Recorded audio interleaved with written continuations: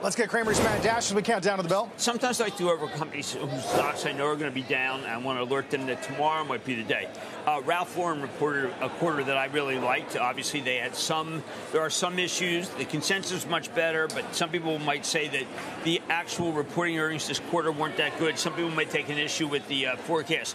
Here's what you need to know. That's exactly what happened last time. The stock then suddenly roared 40 points when realized that Patrice Louvet was just being conservative.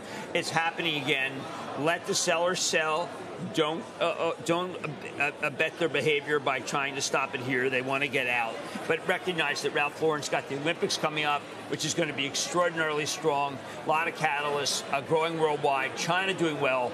Louvet's the best right now in the industry. So let it come in, let them sell, and then buy. To your point, Asia up 7, North America up 2. New CFO. 10% right. div hike? Right, and the div hike is again meaningful because this is an apparel company, and they're considered to be very episodic, and he's taking that away. He's got a very, very strong roadmap, going after the wealthy cities, doing a lot of really smart things.